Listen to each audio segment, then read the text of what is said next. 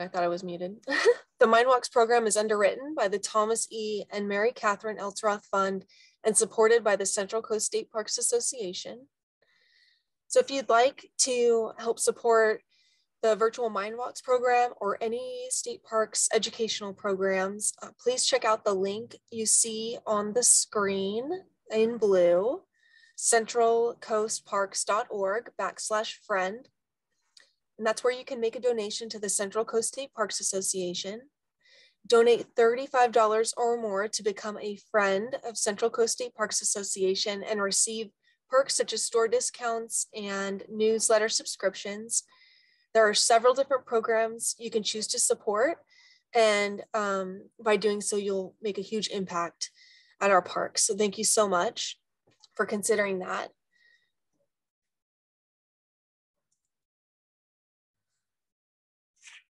Now, today we have with us Gena Bentall, and she's going to present Sharing Space with Sea Otters, a case study of coexistence in a crowded world. There's our little otter. So a little background on Gena. Since 2001, she's worked as a sea otter biologist, studying sea otters in such wide-ranging locations as the Aleutian Islands, Russia's Commander Islands, San Nicolas Island off the coast of Southern California, and along the Central California coast. After years of studying sea otters in the wild, Gena has learned much about their unique biology and behavior and witnessed firsthand the chronic nature of disturbance by human recreation activities. In early 2014, she began to pursue the idea of organizing a program specifically dedicated to alleviating this chronic disturbance through education. Gena has directed the Otter Savvy program since 2015 and currently serves as president of the board of directors. So we're so happy to have you here with us today. I know everyone's excited about this program. Kind of as usual, we'll be answering questions at the end of the program. So if you think of a question while she's presenting, just go ahead and throw it into the chat so you don't forget, and then we'll address it there later on. All right, take it away. Okay, let me just get everything set up here. I got to remember to optimize my video. Okay, how's that looking? Are you seeing my full screen? This looks great, yeah. Fantastic, okay. Thank you so much to the Central Coast State Parks Association for inviting me to speak today, and thanks to all of you for joining me. I'm the director of Otter Savvy, a nonprofit organization with the mission to use outreach and education to foster community stewardship and reduce human-caused disturbance to sea otters. We're working for the most part to resolve human-caused, resolve conflict over space between sea otters and people. As I have grown with Otter Savvy over the last 6 years or so, I've learned a lot, but I still don't know the answers or all of the answers to resolving this conflict. I saw a promo for this talk today, and it caused me to have a bit of a panic spike in that it implied I'd be sharing the secret of coexistence. But in fact, I'm simply imparting some of what I've learned over the last 6 years as an example, a case study of a struggle to preserve wildness in a world with an expanding human dominance. Its central question, what kind of neighbors will we be to other species on this planet, remains unanswered.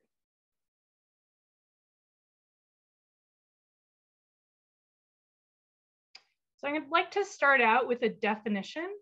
Urban wildlife is a term that has been coined to describe wildlife that has adapted their lifestyle to living in the concrete jungles of cities and in suburban neighborhoods. That's from the Urban Wildlife Alliance.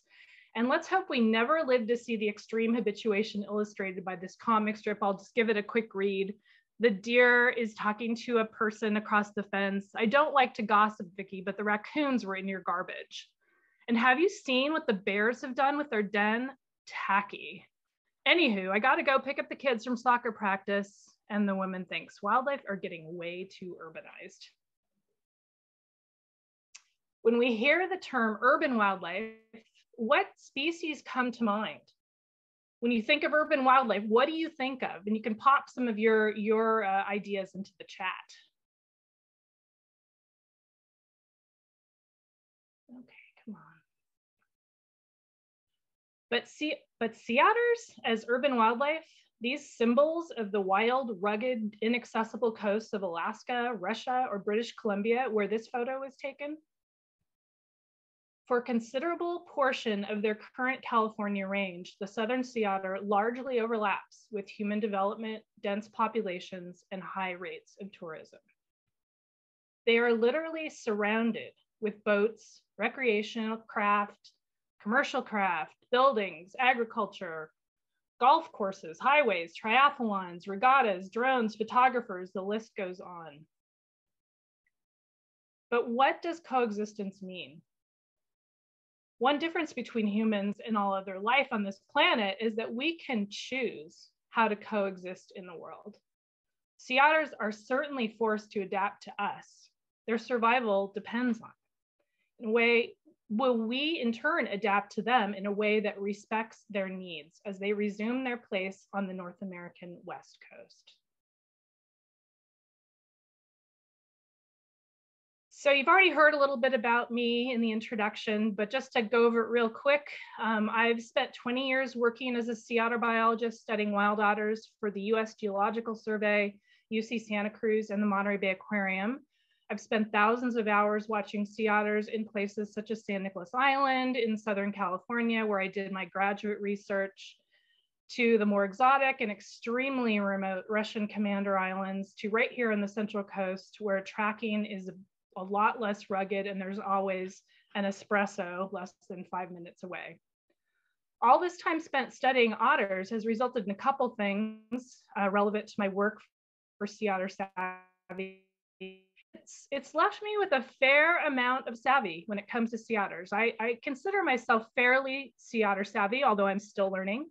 And it left me frustrated by how relentlessly sea otters are disturbed by our recreation activities.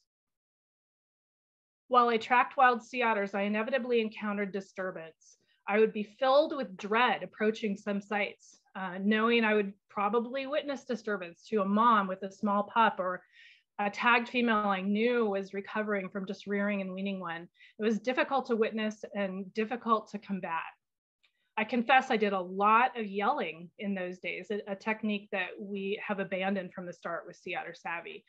But I understand the frustration behind the yelling in a world where it can sometimes be a struggle to feel like you have any power to make a difference. Maybe there's not much we can do to keep white sharks from biting sea otters, and that's the #1 cause of mortality for sea otters in California, by the way. But the simple act of giving them space is one thing we can do to make the world a better, safer, and more peaceful place for sea otters.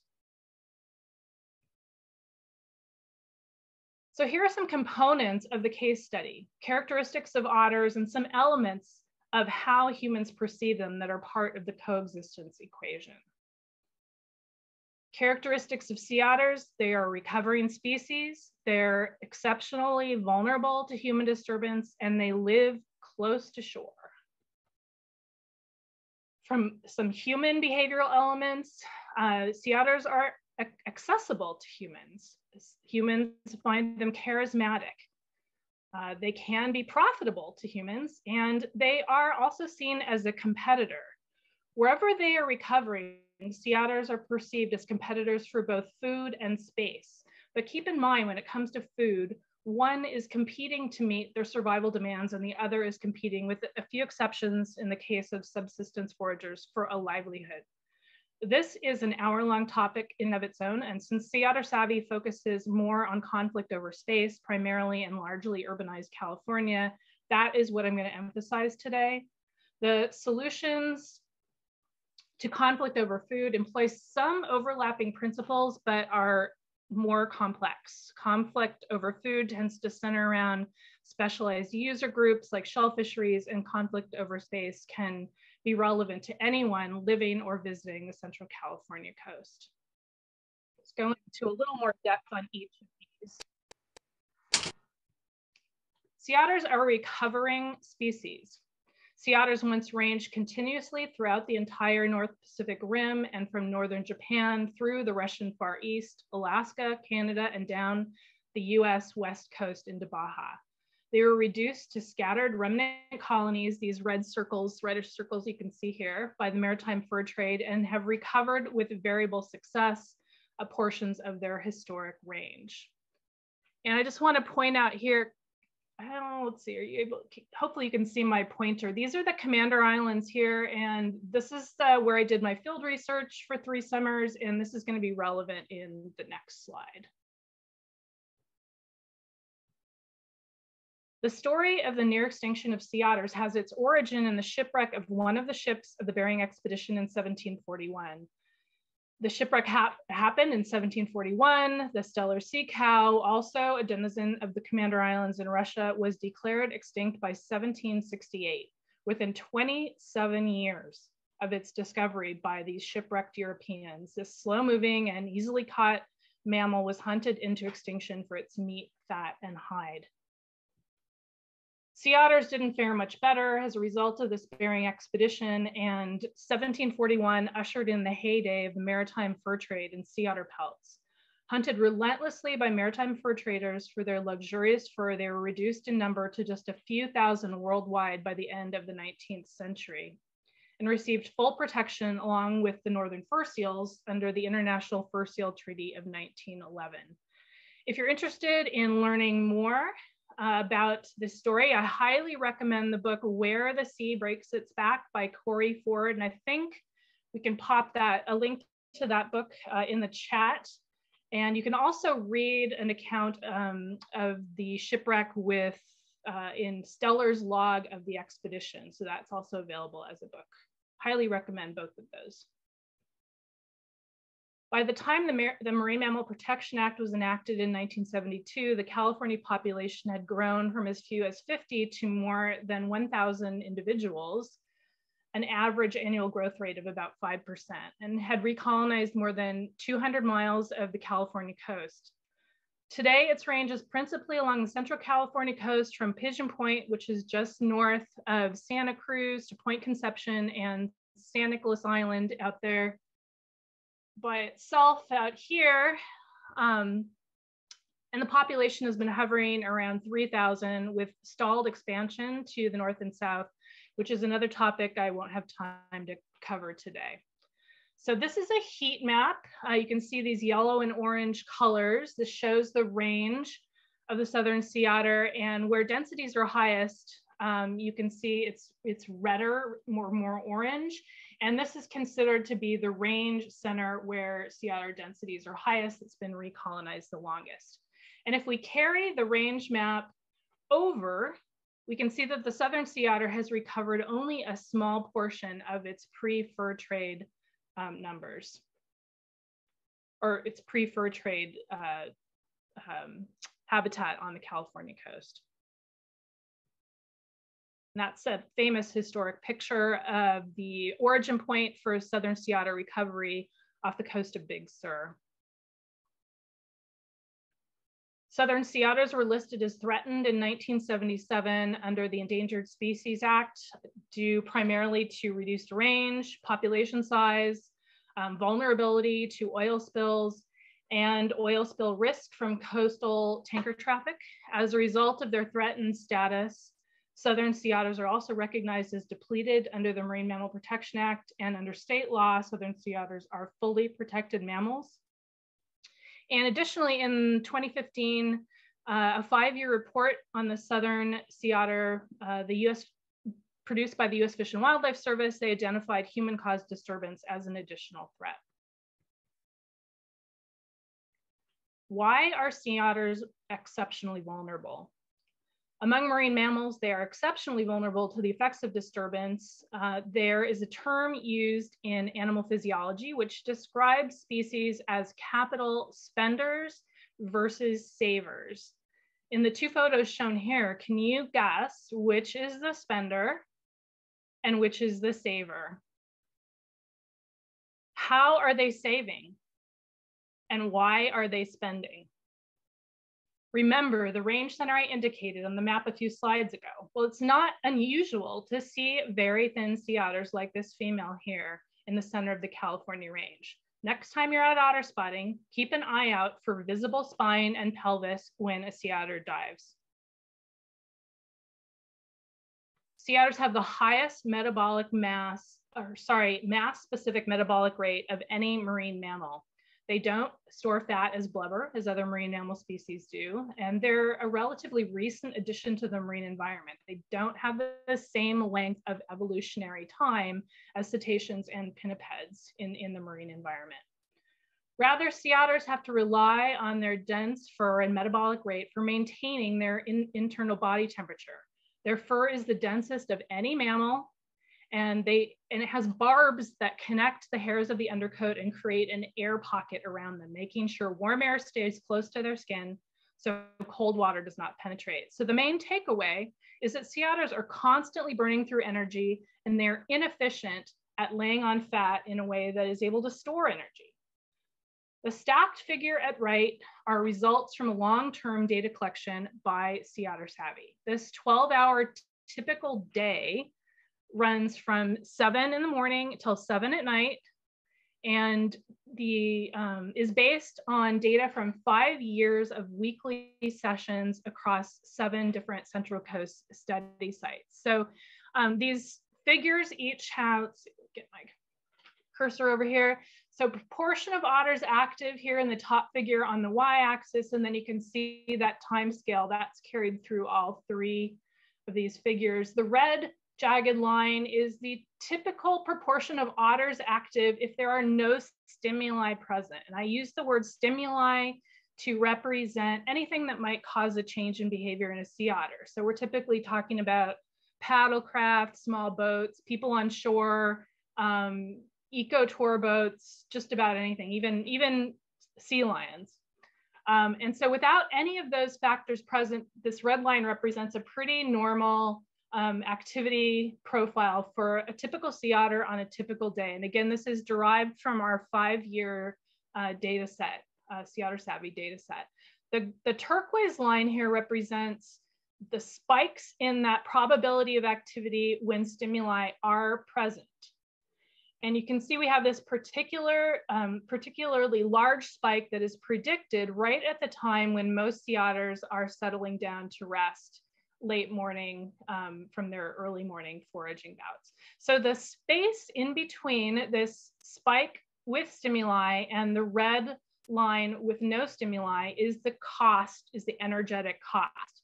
And that's shown right here in this next figure, the instantaneous cost in joules. It's the energy cost for sea otters. And then down here, this accumulates throughout the day. So by the end of the day, each of these spikes is not isolated. It accumulates as an excess energy cost that a sea otter has to bear, in addition to the other costs that it needs to survive on a daily basis. So these are all activities that are necessary for survival. They have to groom, they have to take care of their pups, they have to swim between foraging areas and resting areas. And the only way they're getting energy in is in the form of the prey items that you see. And by going out and actually finding and diving for those prey items, they aren't delivered to them by DoorDash. They have to expend a lot of energy in order to get that food. So if you add, and then recuperative rest is an extremely important time for them, where their body temperature raises as they digest their food and they conserve energy. If you add on top of all of these important behaviors that they have to do every day regardless, repeated disturbance to this rest usually causes them to swim and dive to avoid the source of the disturbance. It's a very energetically expensive behavior for sea otters. It's the luxury tax of the sea otter's income. It hurts and it's unnecessary. It's like when you're making ends meet, paycheck to paycheck, and your car breaks down, requiring funds that you have not been able to save up for. That is the cost of disturbance for sea otters, and it's chronic throughout the Central California coast. Human perspective. Sea otters are accessible to people. Characteristics of sea otters place them in proximity to humans include they're near shore dwellers, they're shallow divers, they favor habitats where humans live, work, forage, and play. They're proximate to human development and very accessible. There are a number of places throughout the southern sea otter's current range where important sea otter habitat and favored marine recreational opportunities overlap. And in these places, interactions between otters and humans are inevitable. Those are my two sisters, by the way, observing in a very sea otter savvy manner. Their accessibility is compounded by what I refer to as the sea otter's publicity problem. These animals are undeniably charismatic in their appearance and behavior. Dare I use the C word, cute? While they certainly have their detractors, those numbers are vastly overwhelmed by their fans, and travelers to the Central Coast are often specifically seeking out sea otter viewing opportunities. And unfortunately, some are seeking out interactions or images to replicate what they've seen on social media. Hand in hand with their charisma is their benefit to tourism-related businesses that capitalize on their accessibility. Sea otters are demonstrably moneymakers for communities. Their recovery throughout their global range has prompted investigation of their economic, not to mention ecological impact on communities. This is a recent publication from 2020 by Gregor et al. About the cascading social, ecological costs and benefits of sea otters recovering into certain areas in the Pacific Northwest. Recommended reading. There's a flip side to everything though, and we are currently investigating the impact of increased numbers of recreational users in bounded habitat like Elkhorn Slough on the frequency of sea otter disturbance. Numbers in outdoor areas spiked as people turned to outdoor activities during the COVID-19 pandemic. Elkhorn Slough was no exception. So this is a time-lapse video here. This segment is just a few weeks after basically everyone was shut down, locked down, May of 2020. And then we jump to Labor Day weekend 2020, after everyone was starting to come out into the outdoors.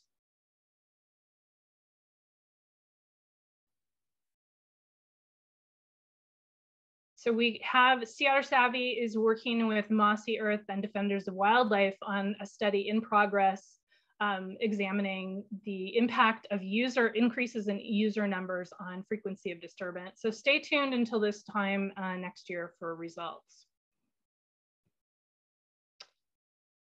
So charisma plus accessibility plus profitability plus social media and the selfie culture, which I firmly believe bears a strong responsibility for the increased level of disturbance to sea otters and people just getting too close to get that selfie or that photo, that wildlife photography quality photo with their iPhone. We do have a research project in progress that is looking at the frequency in which we find cell phones or other cameras being used when people approach within a certain distance to sea otters. So again, something to stay tuned for results. It's very, very frequent that the people approaching the closest to sea otters are viewing them through their phone. And I'm just gonna real quick show you my Instagram scroll of shame. So I collect these photos in my Instagram account. Oops. There we go. And I collect them into one folder. And you can see one thing in common with all of these photos. They're very, very commonly of disturbed sea otters on social media, reacting to the presence of the photographer. And I really try to promote this message of discretion in sharing and favoring sea otter photos. So think about the next time you go to click like on a sea otter photo, does it look like they're responding to the presence of the photographer in a disturbed manner? So here's the mix-up, the formula. They're recovering species. They're charismatic. They're accessible to humans.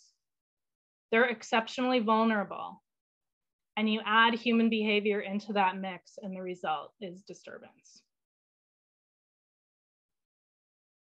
So let's bring back this question and remind ourselves of the luxury of choice. The difference between humans and all other life on this planet is we can choose how to coexist in the world. Awareness is the first, but not the only step towards coexistence. Awareness can include a lot of things. Awareness of the vulnerability of sea otters, their natural history, their history as a recovering species. Awareness of human disturbance. What does disturbance look like? What cost does it have to sea otters? What can I do to prevent it? Awareness of one's own environmental identity. I'll talk about that more in an upcoming slide. We believe awareness is so important. We have a whole week dedicated to it. Sea Otter Awareness Week is the last week of September every year. Sea Otter Savvy requires that our tool for bringing awareness, outreach, be founded in science. So we not only keep up with the most up-to-date research, but we conduct our own to better understand disturbance and track disturbance trends.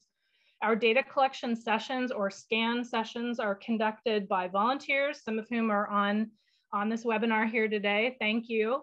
Students and interns of the Sea Otter Savvy program at sites throughout the Central California coast. Sea Otter Savvy began collecting data in 2015. Scans are done through all seasons, different times of day and throughout the week. One of the objectives of our research was to investigate how distance and location, site location, influence the impact of disturbance. This figure illustrates the concept that you, the stimuli, in this case, a kayaker, gets, as you get closer, there's a gradient of behavior change for sea otters. So there are potential disturbance thresholds and zones. On the y-axis, we have the relative effect on activity state, and that's the probability that a sea otter will be disturbed, versus the stimuli distance here on the x-axis, and it's shown, so here we have 0 all the way up to 100 meters, so it's expressed in meters. So as that kayak gets closer and closer along the x-axis, we can see potential for sea otter disturbance increase and a change in their behavior. Increases exponentially, and we can isolate inflection points along this threshold to help generate graphics. And they can be distributed, those graphics that we're able to generate using those data can be distributed to businesses and partners as a tool to increase awareness and assist marine recreation businesses with customer orientation, especially when paired with a verbal orientation. Graphics like this can convey information to those who may not have known, may have been unaware about the potential of their impact to sea otters, and help form a tool to increase awareness of guidelines like this as ways to that will hopefully equate to behavior change. So here's the graphic, and then here it is on display at on the door of Morro Bay Paddle Sports, which is one of our certified participants that does a really great job of orienting their customers. For some, fostering a sense of empathy is an essential component of behavior change. I have moved from a very staunch position against anthropomorphism, which is the attribution of human qualities to non-human animals, to one that embraces an acknowledgement of the many similarities we share with our mammal cousins in particular, similarities like the challenges of motherhood that can generate relatability, empathy, and a relatable form of caring and a desire and a motivator to protect. However, this is dependent on our value system and how we position ourselves relative to the other organisms in the world. Our sea otters are neighbors. From an ecologist standpoint, they are part of our ecosystem if we live on the coast, certainly. What about our community? Merriam-Webster defines community as a unified body of individuals. What are some of the ways we are unified with sea otters? Sea otters are part of our community. They're working hard to make a living along the Central California coast, and under that umbrella, they are deserving of our care, consideration, and stewardship as any of our other neighbors are, depending on your environmental identity. Valuation is tough. In what manner do you place value, monetary or otherwise, on sea otters, or more broadly, a healthy coastal ecosystem? Within this one question lies the ultimate challenge of not only fostering stewardship, but defining coexistence. So this might include the ecological benefit of sea otters as keystone species. A keystone species is one that have especially great impacts on community structure despite low numbers or biomass. So little critter, big impact. If keystone species are removed, the community changes greatly. So this is based on the architectural concept of a stone arch. If you remove that red center keystone, the arch collapses. I would like to recommend, again, another recommendation is the video, Some Animals Are More Equal Than Others, which you can access on YouTube, which is a great overview of keystone species and this top-down ecology from some of the original scientists who conducted the science and defined those concepts. I love this quote from U.S. Fish and Wildlife Service Southern Sea Otter Recovery Coordinator Lillian Carswell. We're really lucky to have her looking out for the sea otters in California. With the near extinction of sea otters during the fur trade, our coastal ecosystems were radically downgraded and simplified. The organisms sea otters had evolved alongside suddenly lost the main predator that kept them in check. Subsequent generations of Californians didn't know anything else. But as sea otters reclaim their historic range, I expect we will continue to discover far-reaching ecological effects that we hadn't anticipated. The truth is, we don't even really know what we're missing. Each resident or visitor to sea otter habitat will have their own environmental identity. Environmental identity is how one views oneself in relation to the natural world. And I was really just introduced to this concept during our California Coastal Wildlife Disturbance Symposium in November, where Claudia Tibbs spoke about Latino outdoors and really introduced me and many of the attendees to this concept. It's part of the way in which one forms his or her self-concept and a sense of connection to some part of the non-human natural environment based on their personal history, their emotional attachment, or some other similarity. This is a question that I just pulled from a stakeholder survey that we've been conducting about sea otter reintroductions. And you can see we had some different choices here for how people define their dependence on Pacific coastal resources. Livelihood, cultural, enjoyment, existence value is a really tricky one to pin down or define, or ecosystem services. And this is surely not an exhaustive or mutually exclusive list, but I think it's a really important concept for people to consider about themselves. What is your environmental identity? By now you may be realizing, or you already realize, that the success of coexistence lies in how we manage sea otters, and less in how we manage sea otters and more in how we change human behavior. And one of the things that I've found and that has really been reinforced, especially during the pandemic, is that people are gonna do what they want to do. So my job then becomes, our job becomes, to change what it is they want to do. And that is really hard and it takes time. Past measures to reduce disturbance to wildlife and improve coexistence have often been centered on managing the wildlife and managing, using our knowledge of animal behavior. Fence them out, fence them in, scare them away, remove them, relocate them.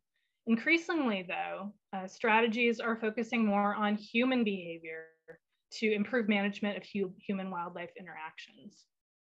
However, managing human behavior requires skills and knowledge from fields that I'm not skilled in, such as social psychology, communication, interpretation. I'm learning that in order to make Sea Otter Savvy work, I have to gain a little bit of knowledge in all of those areas. And here we can just see a kayak group. This is a guided group with Monterey Bay kayaks, and they're demonstrating that they are a good role model by rafting up and keeping their distance while they give their orientation about sea otters. Community stewardship involves community members in an active conservation effort. The certification and recognition strategy we employ with our Community Active Wildlife Stewards program, that's CAWS, is social marketing, and it's a process that applies marketing principles and techniques to create and communicate and deliver value in order to influence target audience behaviors that benefit society. And that's the definition from a paper on social marketing techniques by Kotler, Lee, and Rothschild, 2006. Social marketing integrates skills and theory from these fields to improve the adoption of pro-environmental behaviors. The social marketing concept leads with the idea that benefits to businesses and benefits to wildlife contribute to benefit the overall community. Another form of community engagement is community science programs, formerly known as citizen science. Community science involves communities in research, increases awareness and empathy, and creates role models. At Sea Otter Savvy, our community science team members receive training, they make observations, they collect the data that you've seen me present some results from today. They help inform our understanding of human disturbance to sea otters, track trends in disturbance across time and space, and gauge the effectiveness of the tactics we employ. And in turn, they share their knowledge and experience with others in the community, and they themselves become role models. So how does this all come together? So we start out with that concept of awareness. Where are the two ways we can go with awareness? We can teach about how sea otters are recovering, how they're important ecosystem services by being a keystone species, that they're actually quite vulnerable to our disturbance and they're so accessible. Or we can promote the notion, which is false, that they're so cute. Well, maybe it's true that they're cute when they hold hands, but wild sea otters rarely do this. So how does that impact behavior change? I would argue that the right-hand side has no impact on behavior change or stewardship. Whereas awareness on the other side can increase empathy, change how we value sea otters, and hopefully increase stewardship, which is the ultimate goal of all of these measures. What can you do? You can learn, and those of you that are here today, you are really doing a great job of that. If you're interested in one particular thing, learn all that you can about that thing. And I do recommend even trying out some scientific journal articles. You can always email me if you want a copy of a journal article. I have a pretty big library I can share. You can tackle them. They're not too bad once you get used to reading them. Expand your empathy, expand your definition of community and neighborhood and the creatures that you empathize with. Expand your definition of community. Find your passion, find your one thing, and go all in protecting or conserving or promoting that one thing. Be the change. I'm going to steal a little bit from Gandhi there. Be the change you want to see in the world. It can start with you. The most beautiful aspect of the solution is that it is within each of us. It is within the power of every individual visiting sea otter habitat to make a difference simply by demonstrating respect for sea otters and all wildlife, giving them space, leaving no trace of your presence behind. that central question, what kind of neighbors will we be to other species, remains unanswered. I have to believe that we can choose to coexist with sea otters in a way that preserves their intrinsic wildness. I have to believe that the most beloved of species can be allowed space in the world to live. Tell you a little bit about the Sea Otter Savvy program. You can read our mission statement there. In spring of 2014, a working group composed of members from California's Southern Sea Otter Research Alliance was formed to address the issue of marine recreation and sea otter disturbance. Sea Otter Savvy is a product of this working group, and many of the members of that working group continue to serve as program advisors. It was conceived as a way to incorporate outreach techniques with a system of good stewardship recognition, that's our CAUSE program, as a way to recruit the community as active participants in creating a new social norm of responsible behavior around wildlife. So if Sea Otter Savvy really does its job and meets all of our goals, I won't be necessary anymore. Communities will have taken it on and will be doing all of the stewardship work themselves. We are a 501c3 nonprofit organization. We do conduct research and outreach, and you can see our website right there. Actually, I'll come back to the website in a second. We are part of a new collaboration of agencies, NGOs, businesses, and others in a Respect Wildlife project. Respect Wildlife sponsors our annual Wildlife Disturbance Symposium, and it's just beginning to be a tangible presence on social media. And with this new website that you can visit, please stop by the website and have a look and become familiar with this pretty impressive collaboration. Respect-wildlife.org. Here's an example of one of the first graphics produced by Respect Wildlife, and it's building on both awareness, sea otters see humans as threatening and scary, and empathy, how would you feel if you were in that circumstance? So we want to produce materials that are engaging, attention grabbing, and also transmit a message successfully. And this is a little video that was made by Cal Poly students that is part of the Respect Wildlife library of materials.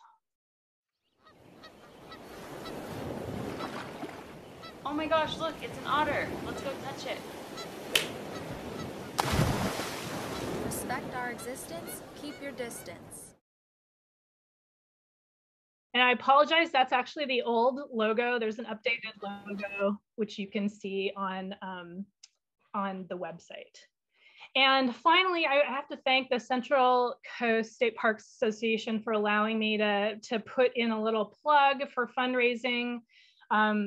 So those of you that may wish to support the work Sea Otter Savvy does, this is a really good time. We're a small organization with very little overhead, and we're very efficient with funds. There's a Monterey County Gives fundraiser that runs through December, and it's an easy way to support us. You don't need to be a Monterey County resident to donate. So that's my little plug for fundraising. Here's some important websites where you can learn more: seaottersavvy.org, respect-wildlife.org. And if you're on social media, please follow us at Sea Otter Savvy. Here's some of the hashtags we use. Tag us in your posts about sea otters and respecting wildlife. We love to see those. And then here's just some folks to thank. Sea Otter Savvy as advisors from U.S. Fish and Wildlife Service, California Department of Fish and Wildlife, USGS, and Hydra Ecological helps us with our data and statistics. We have funding support, project partners, research affiliates. We really are a program that depends on collaboration and partnership and working with others because we're very small. So the way we extend our reach and our effect is by partnering with other organizations. And that is all I have. So I guess I'll go ahead and stop share. Does that sound good? Yeah. Yeah, we can stop sharing and let's see what came in here for us. I made it under 45 minutes. Woohoo! Yeah. Okay, here's a question. in the chat, while fishing along coastal beaches, I have been approached otters and appear to simply hang out, often coming up onto the rocks I have been on. Are they saying, hey, you are in my space? Or, hi, I'm here too? In all cases, I give them their space. That's a good call. Yeah. That's a good call. Yeah, definitely a good call. So I think the person was saying that when they're out and about, they will occasionally encounter sea otters. So we're talking the guys with the flippers, the paws on the front and the flippers on the back, up on the beach or rocks. And so hauling out is how we refer to that. When sea otters come ashore, we say they're hauling out. It is a normal behavior for sea otters in general. I will, on the Commander Islands in the wintertime, when all the kelp is knocked out, almost all of the sea otters, thousands of them, are all hauled out on the beach. But in California, because they're so crowded, they're pretty picky about where they haul out. So if you are walking down a beach, a public beach, and you see an otter on the sand, that otter's probably not hauling out just out of normal behavior. It probably isn't feeling so good. So if you see anything that you think is suspicious, you can call the Marine Mammal Center. I don't know if Mike Harris is here in the webinar today, or Heather Harris, but there's folks with CDFW that can also respond to those. But I think the easiest thing to do is to call the Marine Mammal Center if you're concerned, and give them plenty of space. And if you're really good, you'll stick around and discourage others from approaching that animal, and especially people with dogs. So in a nutshell, hauling out is a normal behavior. Again, back to this guy here in the pickleweed and Elkhorn Slough. But in places where, like that, on a public beach, it's probably a sign the animal's not doing well and you need to call someone, an expert. Don't try to pick them up and put them in your bathtub, please. Okay, and I don't know if you saw this one come into the Q&A. Suzanne is asking, how can you ask people not to disturb the otters? I was at Moss Landing last month and children were fishing and dropping fishing line right next to the otters. So that seems like a basic question, but it's really, the answer is really complicated. So my first tip is to always be careful about your own personal safety when approaching others. There is this sort of phenomenon right now. I don't know if it's defined in any scientific way, but this sort of the COVID syndrome, where people seem to perhaps respond more intensively when approached than other times. So you always want to think about your own personal safety and whether you want to compromise that. That being said, establishing a social norm of respecting wildlife relies on this pressure from your peers. That's really the foundation of it. Everyone else is doing this, and I don't feel comfortable if I'm not joining everyone else in respecting wildlife. So it really does rely on that sort of public pressure. So if you can do so in a safe and friendly manner, you can always say, hey, do you know these otters? It's really important that they get their rest.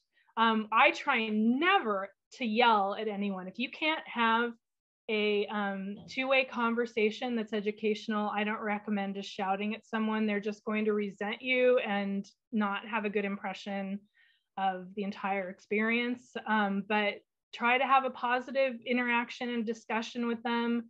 The other thing I want to address is you have to be sure that someone is really doing something that is harmful or prohibited. So someone fishing near the raft when they're at the South T Pier in Morro Bay or at Target Rock, they aren't doing anything wrong. Those are popular fishing spots. If they entangle an otter, someone will have to respond. And I will admit that I'm holding my breath when I see those fishing lines going in right near foraging otters.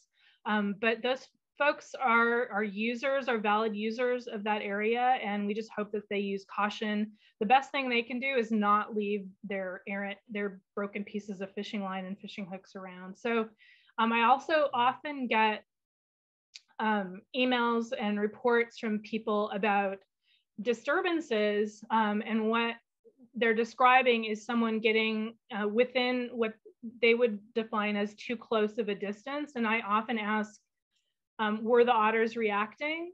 And then do you have video? So it's important it's hard to define what's too close. Sometimes it's obvious and you'll see the whole raft flush. Other times what looks like it's too close to you may not actually be that close because of some optical situation.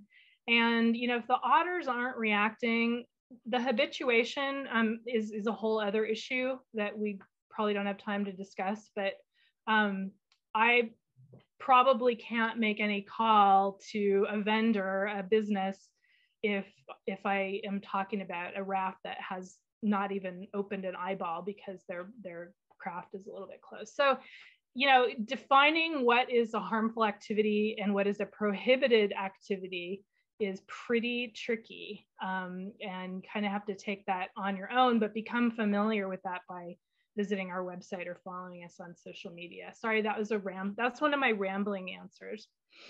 No, that was good though. And then Ryan in the chat, he added that Leave No Trace has some excellent resources for addressing outdoor behavior in non-confrontational manners. So yeah, we actually had a whole workshop on this during our Wildlife Disturbance Symposium this year. That's not quite up on our YouTube, Sea Otter Savvy YouTube. All the other talks from the Wildlife Disturbance Symposium are up on our YouTube channel. So if you just go to Sea Otter Savvy on YouTube, you'll find those. But the two workshops I still have to upload. And one of those was all about, it was by Jim Cavell, who's retired from the Monterey Bay Aquarium, who's sort of the guru of interpretation on wildlife issues.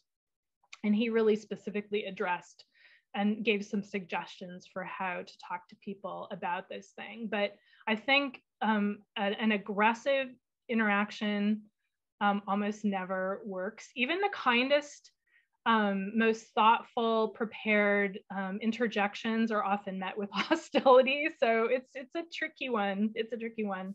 Even if you're in a uniform, I think it's challenging these days. Mm-hmm. Let's see. We had something in the chat. Betty brought up the Sea Life Stewards program, the volunteer program in San Luis Obispo Coast District. Yeah. And I don't know, I can't remember who is leading. I don't know who would be people's contact if you're interested in volunteering for the Sea Life Stewards program. It might be Robin Chase. So it used to be Cara O'Brien, and she's changed jobs. So I think Robin Chase might be with state parks. Yeah. Okay. She might be a good contact, and yeah, they're great. So they're doing on the water outreach in Morro Bay, where they're in the same craft as the source of the majority of disturbance. So I probably don't need to say that according to our data, the vast majority of human-caused disturbance to sea otters is caused by kayaks. Everyone probably already realizes that, but the data support that assumption. And then up here in the Monterey Bay area, we have T-Motion, which is a National Marine Sanctuaries program that does a very similar thing in Elkhorn Slough and along Cannery Row, with people on the water doing outreach. Really great program. So if you're able to support either of them in any way, I think you can donate to either. I'm putting Robin Chase's contact info in the chat now. Let's see. Yeah, they might be maybe Betty knows, they might be recruiting now for new team members. I'm not sure if they've already, I don't think they've already done it. All the years run together now, so I know. I'm sure they haven't done it for this year. And I knew Robin was kind of the lead over there, but I couldn't remember who was specifically assigned to Sea Life Stewards. It was someone who I thought didn't work there anymore. But anyways, Robin can get you where you need to go. Yeah. For sure. Yeah. So it was Jenny. I'm spacing. It was Robin. It was Jenny, and then it was Robin Hazard, and it might still be Robin Hazard. But Robin Chase will be able to direct you. Yeah.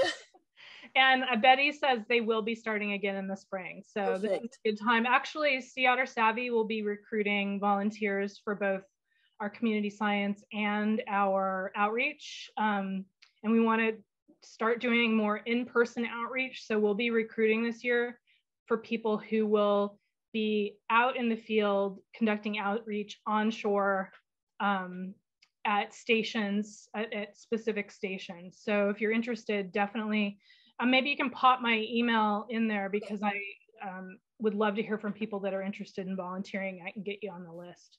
Yeah, let me get that. Let's see. Okay, well. Welcome questions anytime. So please feel free to use my email, my seattlesavvy.org email. I love to answer your questions. Maybe in the subject line put, or in the subject line put in question about sea otters. And if you want any, I mentioned about learning, if you want to have access to some scientific publications that are currently blocked by a paywall now, you have to pay to get them if you're not associated with an academic institution. I can provide those to you. And I do encourage, you can read the abstract, you can read the discussion, kind of break it down into little pieces. And there's usually still some interesting information in there that you can understand. You just can skip the complex models and the methods section, unless you like that kind of thing. Maybe you'll get into it.